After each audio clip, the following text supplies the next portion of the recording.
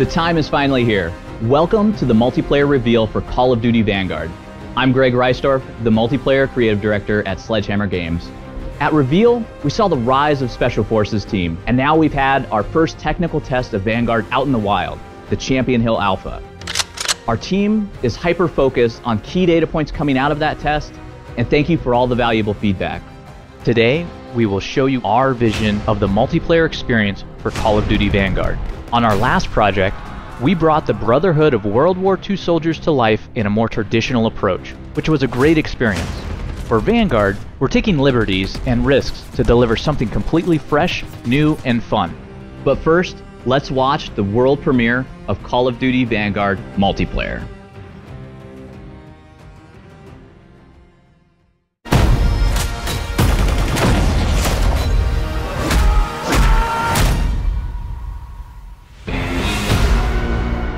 Warriors, saboteurs, assassins, their lives turned upside down by the Reich, each one with an axe to grind. And when we turn them loose, you better believe they're coming out swinging.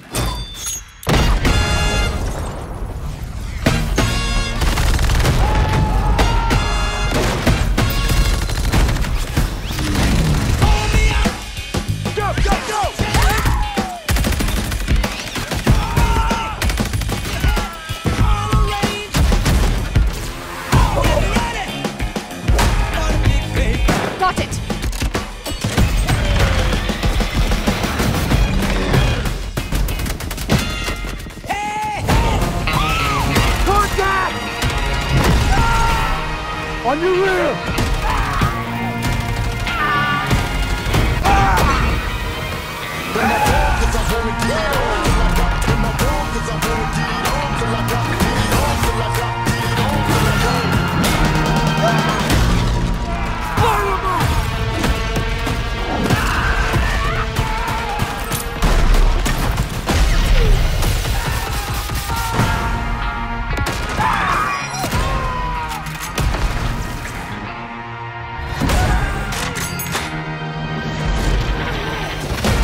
Can't see the enemy!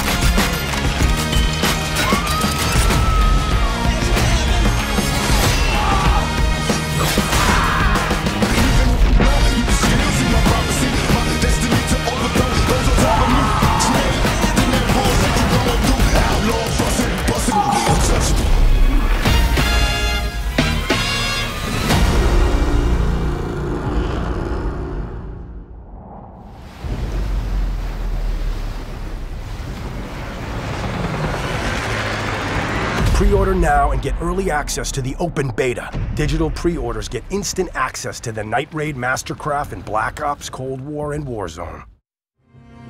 Such amazing work that the team's been able to do, and we're thrilled to have that trailer out in the wild. Our multiplayer team is putting players in the shoes of a globally diverse cast. We've focused on Special Forces operators that are untraditional, gritty anti-heroes from every front of the war. We've also focused on our down-the-barrel experience to bring you brute force weaponry that devastates your enemies and world around you. Today, I have the pleasure of sitting down with some of my colleagues I haven't seen in over a year, and some folks that I've never met before in real life. Our conversations today will be broken down into 4 different sections. We're going to talk about our day 1 offering for multiplayer. We're going to go in-depth into gameplay. We're going to talk to our art directors about Vanguard's unique look and take on World War II. We're going to talk to our narrative team about how they brought our operators to life, and we have some special guests from Beanox and Raven. Plus, following the stream, we've invited some of your favorite creators to play Call of Duty Vanguard multiplayer, so stick around, we're just getting started.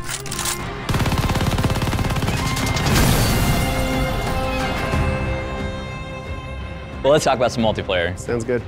So we have 20 total maps in the game. We do. 16 of them that are working with core, and they're across all locations in their Western Front, Eastern Front, North Africa, as well as the Pacific. And then the 4 maps that comprise Champion Hill, which is Airstrip, Market, Courtyard, and Train Yard. I do love how we have found this fresh approach to World War II.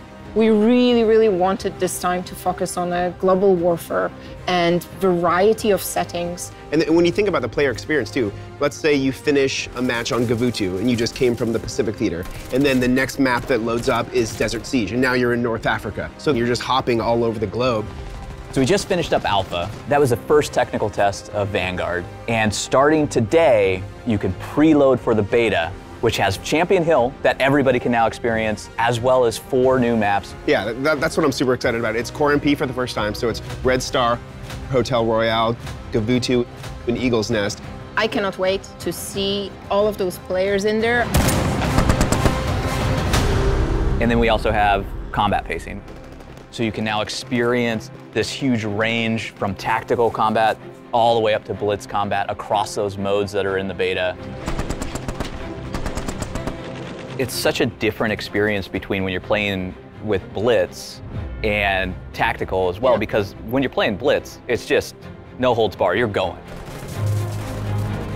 Tactical is a lower player count, so we're actually increasing the time to engagement in there, and every shot matters.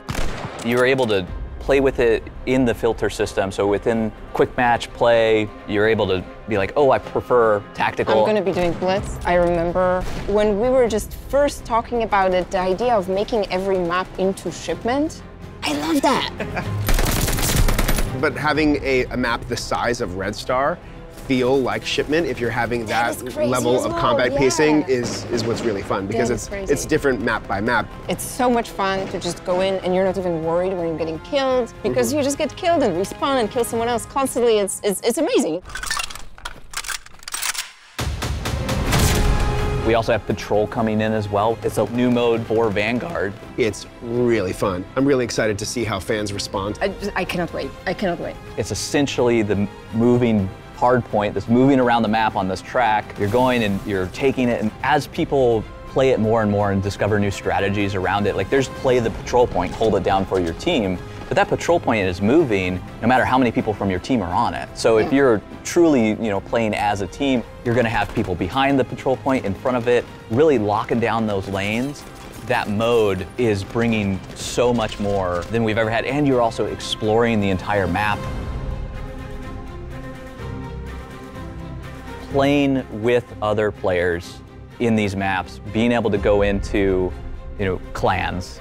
They're coming into the game, they're a tier 1 feature. You can pair up with your buddies and your friends. We really want to lean into social play, because it does make all of your experiences on those maps and modes just so much better. Think about what you just said about Patrol too. Like if you played Patrol with your clan, how much more effective you would be if everybody was coordinated taking the patrol point at the same time. Yeah, and you actually progress with your clan. Like that's a new thing that we have in the game. It's pretty exciting and awesome. Like being able to have the 3 of us in a clan and go and be on progression. And you can be in a clan together cross-gen as well. That's right. So we have a huge commitment to our players around cross-gen, cross-platform play, where you can go and team up with really anybody who has the game. It's exciting for me because now I can finally play with my cousin in Toronto who's a PC player, and I'm going to play on my PS4 at home. I really loved it as well because we've invested quite a lot in our social features. It really widens the scope of the social experience. If you have a friend who's playing Call of Duty, you don't have to now ask them, oh, what are you playing on? Right. You can just be like, join my clan.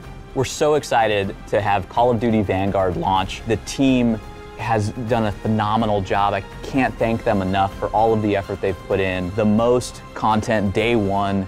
It's gonna be great. Let's go!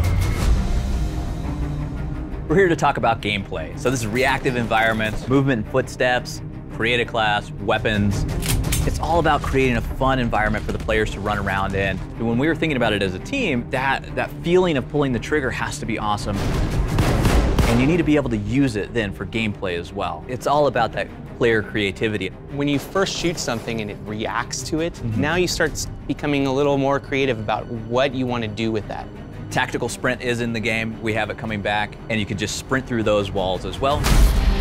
We tried to give multiple options for how you want to do things, which really allows for a lot of freedom. That's right. When you're taking cover behind something, they can also flush you out. You start seeing this stuff just start getting shredded. You can mount on top of these surfaces as well. I love sliding into cover and either mounting on the side, mounting on the top, blind firing over the top. So blind fire, like let's just talk about that for a second, because blind fire is an all new addition to Vanguard. It's kind of the hip fire of mount. We actually have it set up where you can ADS and go into mount. So when you're near something, you're gonna go into mount every time you do that. But if you're in cover behind it, your gun's gonna come up, and now you're actually in this state where you know you can blind fire over it. You get a little peek over the piece of cover that you're on, and you're now able to move back and forth across that, fire. You get the hip fire spread, and then once you see somebody coming, you can actually go right back into mount and transition between the two, and it's so fluid. It just feels like it was always supposed to be there. Destructible environments are throughout the game. It's on every map, and it just changes the map over time. That's right, like the state that the map starts at is gonna look different than the state that it ends at. Everything really changes, especially in different game modes when you have Dom and Hardpoint. And even with this idea of combat pacing around those structures, like we have tactical combat pacing where now destruction just matters so much more when there's a lower player count and it's so much more intimate. And then you go into something like Blitz, which is just crazy amounts of players in there, and those maps completely change based on how that combat pacing is flowing throughout every playlist that you're going into and those modes even. We have a caliber system as well, which interacts with these destructive environments. And so you're able to now go caliber up or caliber down within each weapon. The heavier the caliber, the more it's going to change the look of the walls.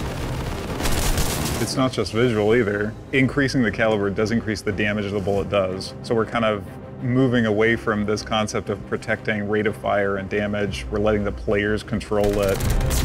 We have created a class in the game, and we're building on what was done in Modern Warfare 2019. You got your primary weapon, secondary weapon, 3 perks, lethals, and tacticals. It's about choices and about the player having choices. Within Create a Class, there's so much going on in there. We have the gunsmith system coming back. We have caliber system, ammo types, 10 attachments as well that you can put on the gun. The coolest thing about 10 attachments is that we were able to make it so that some of the attachments are much stronger than the other attachments. So you have a lot more options, kind of taking our 30-ish guns and bringing it all the way up to over 100 because you can tailor them to whatever you want them to be. And then it's still familiar with the perks, the 3 perk slots, and you can actually modify those and get some modifications around some of the other core gameplay pieces. And with these weapons and with this caliber system, there's so much in there to be able to use. We have certain perks that are dedicated to it. Yeah, you might choose an LMG and then try to combine perks for close range to make it so much more like an SMG, but with that power and the ammo size that the LMGs are bringing. Or you might go the completely other way, lean into our new mounted movement system so you can slide around the cover. You might equip it with piercing vision as one of your perks, your perk 2. That allows you to actually highlight people through walls that you've suppressed. Suppression is a new mechanic that slows people down. And with that, like that is going to give us the most tactical experience you've ever had in Call of Duty. Yeah, we're trying a lot of risky things, allowing players to tune things like damage and rate of fire, but we're committed to figuring out the right values there, making a balanced game. We really want to push the envelope, and we really want to bring players a version of Call of Duty, a flavor of it that they haven't tried before. It is truly the most immersive Call of Duty experience I've ever played, and we're in this together. We're in it with the community. We're there getting feedback from them on all of these elements, and we want to make it the best for everyone.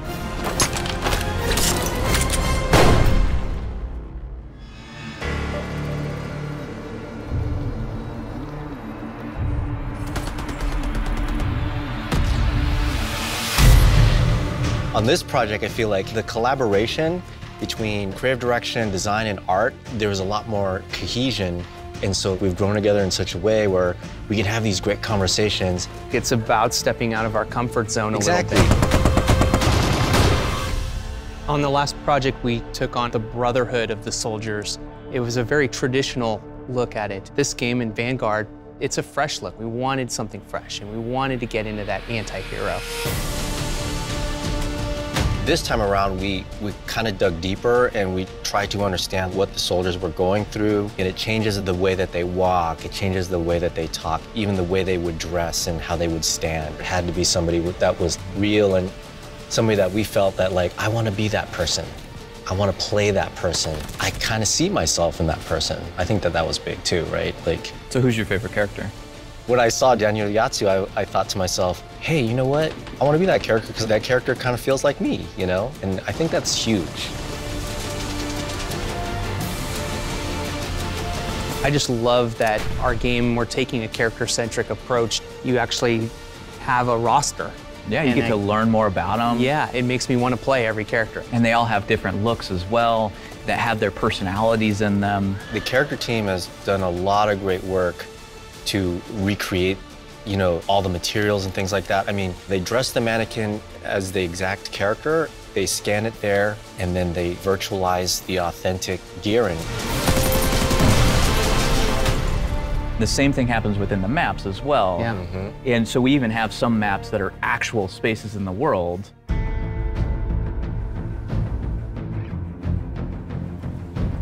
We typically start with a block mesh of a map and try to figure out how we can get photogrammetry assets to match that block mesh. We tried it the other way around on this one. And that would really capture the spatial relationships of the buildings and the road and the hedges. You know, it feels like a real place. It also helps with the tone because when something feels more realistic, you take it more seriously. Yeah. You know, and when you want to be immersed, you don't want to be pulled out by something that feels artificial. And there's so many other things that we've done to this engine. Like, we've done a lot with foliage that's in our Pacific maps. Just speaking of simple things like foliage, the way that the light hits the leaves and then like bleeds and then shines through makes it feel more realistic. We've been using some new software techniques to generate simulations for really windy situations where the palm trees are colliding with each other, and it really makes the map have this energy to it. All of those atmospherics, like the Battle of Berlin, Gavutu, like these maps have so much weather going on, and it's been exceptional to see it in the game. Neo-epic lenses is something we're looking at game-wide. We want to add that new, fresh, badass on top of the epic setting. And that's something that you developed. Yeah, with the art team, we talked about what's the thing that's going to set us apart from the previous game that we made together. And so we talked a lot about the contemporary lens. And that's where the whole Neo aspect comes. Neo-noir, it's a new, evolved version of film noir movies. So epic is its own type of movie. We wanted to take cues from the great epics of the past and add a Neo rebirth to it. A lot of that has to do with composition of the landscape, the types of environments that we pick to play in, the palette, the color. A lot of it has to do with the tone. The art team has done an amazing job. Just the entire team as a whole has done an amazing job making this look great. With all the content that we had to do, we needed the rendering, we needed engineering, we needed the effects, the lighting, the whole team. We needed studio in Melbourne to get it looking super awesome in a way that we can deliver the best COD game we can do.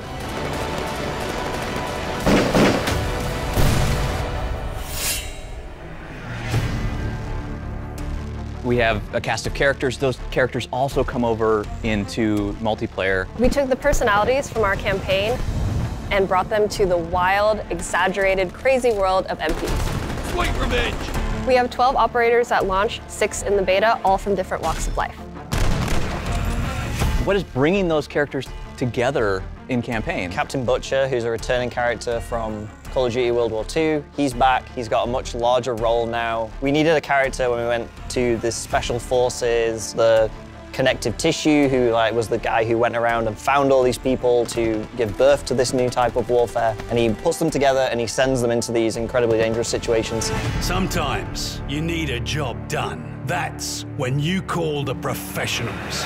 So these special operation task forces that we have, the SOTFs, what are these?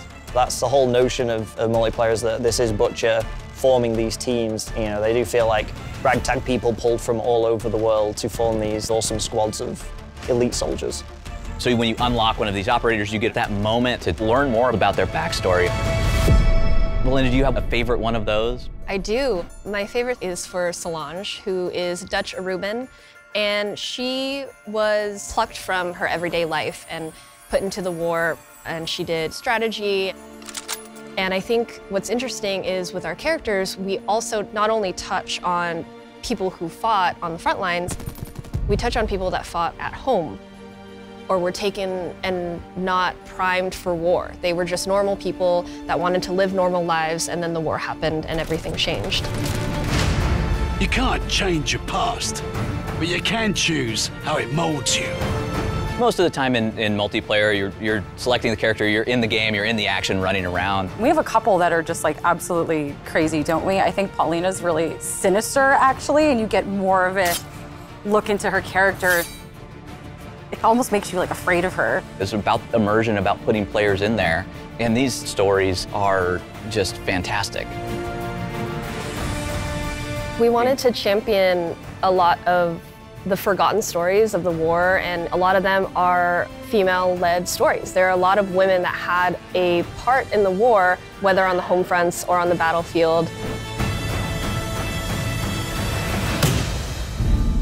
We created so much lore around them and their backstory and who they were as people, and also we wanted them to feel like distinct pieces on their own. As you're randomly assigned an operator when you start the game, you can now use that operator as much as you want. And then they have operator progression, which is a brand new thing where as you're leveling that operator, you're getting cosmetic rewards. They have charms that are based on their backstory, new cool animations that we use in the game for finishing moves and everything else that really immerse you in that experience. We don't have factions in multiplayer. It's Team A versus Team B. It is a very deliberate decision, but it's one that we found was for the best of the game. It allows players to be able to customize their character and how they want to play. You know, once we made that call, it was really important to then really dig deep into find all those different characters, because it was a global war and people were fighting their own battles in their own countries. I do think, though, there's a lot of opportunities for people to learn about new perspectives and new angles on things that happened during that time period. So we have a lot of diversity in our characters, not just in their race, but in their appearance, their gender, and all of that is explored more in MP. They're all fictional characters grounded in World War II, but they are based on real people and real groups that did fight in the war. Another thing with campaign is the character you're playing as, we don't want them to talk too much to sort of allow the player to live the fantasy. So in multiplayer, we get to actually make them talk, and you can hear them talk more. Didn't think I'd come back, kid. That brings me back to life. You had that coming! It's multiplayer, it's still a game, but there's so much history there, there's so much depth and richness, and you've been able to bring all of this together into this story that is quite amazing.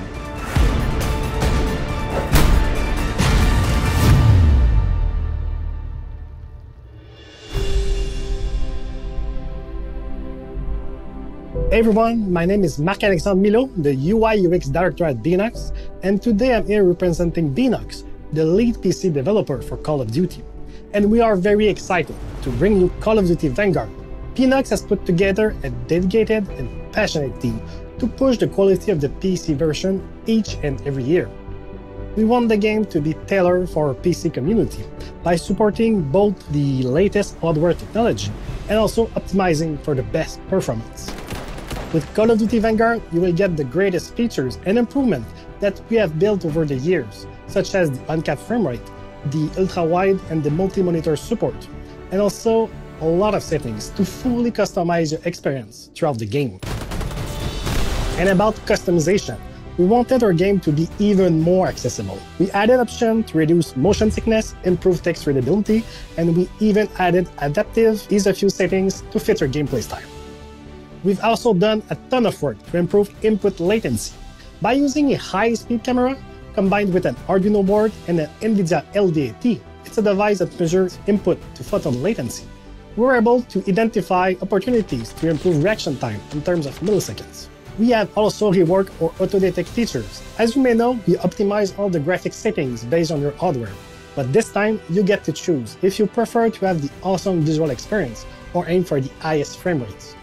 Lastly, while waiting for your friends to jump into your party or during a round transition, we added a setting that reduces the brightness of your other monitors to allow multitasking without missing any of the action.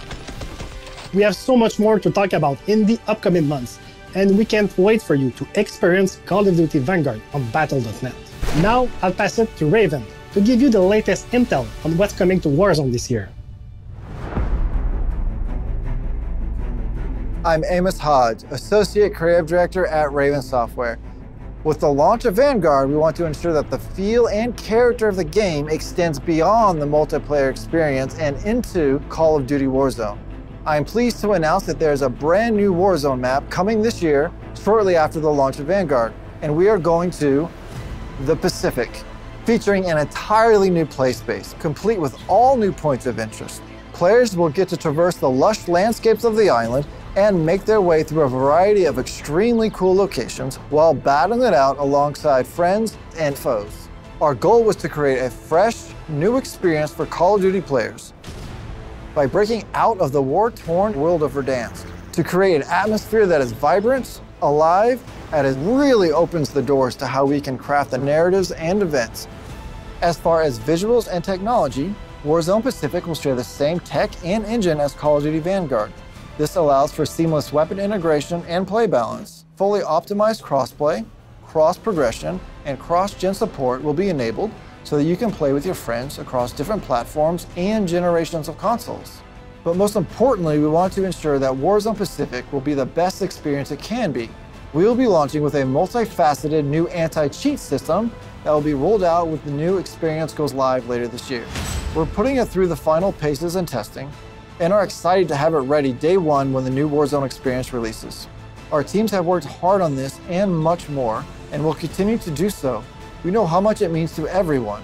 We will be continuing to offer a massive calendar of free post-launch content featuring new modes, playlists, limited time events, and seasonal events, as well as community celebrations and much more. We look forward to playing with all of you later this year when the Pacific officially comes online. We sincerely appreciate you watching, but there's so much more for our fans to experience from the beta through launch. The beta will be running over the next 2 weekends, and you can preload on PlayStation starting today.